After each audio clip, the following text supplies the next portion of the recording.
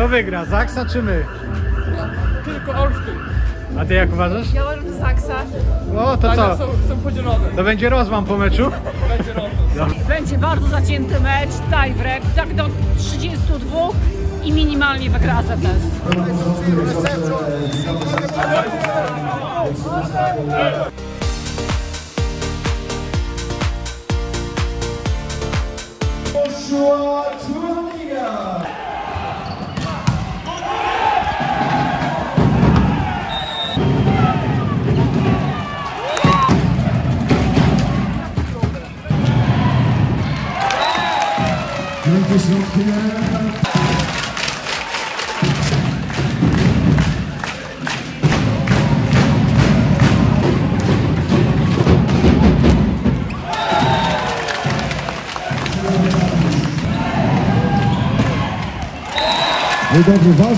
You know, we had an opportunity to win one set and it wasn't possible, and the beginning of our play was not so good as well, so a little bit, you know, obviously upset about the outcome and a little bit frustrated that we weren't able to take the opportunity, but you know, we have to live and learn and train more.